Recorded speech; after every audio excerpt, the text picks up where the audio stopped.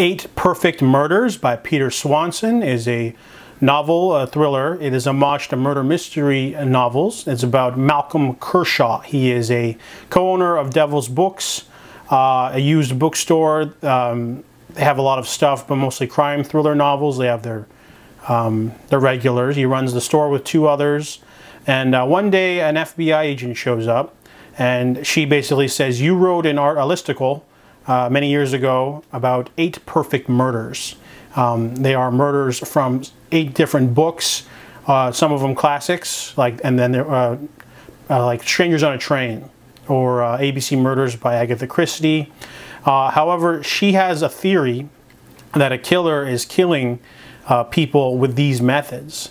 And he's sort of taken aback because it was just some listicle he made.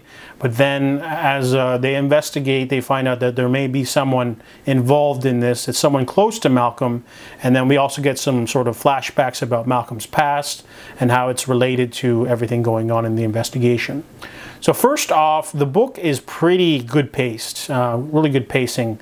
It has, like, you know, the starting hook of like the FBI getting involved and his listicle and everything, and then we get some flashbacks about like his tragedy, his tragic past, involving his wife, and then, you know, he's a lot more involved than you think he is. The only thing I didn't like about this book is that it does spoil the other 8 books that they mention.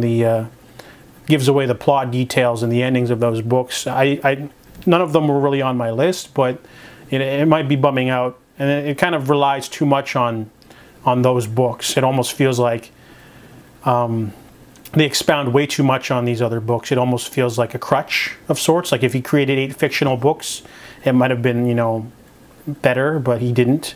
Overall, also the third act is a little bit weird, not 100% satisfying. I was going to give this a higher rating, but then it sort of fell off a little bit.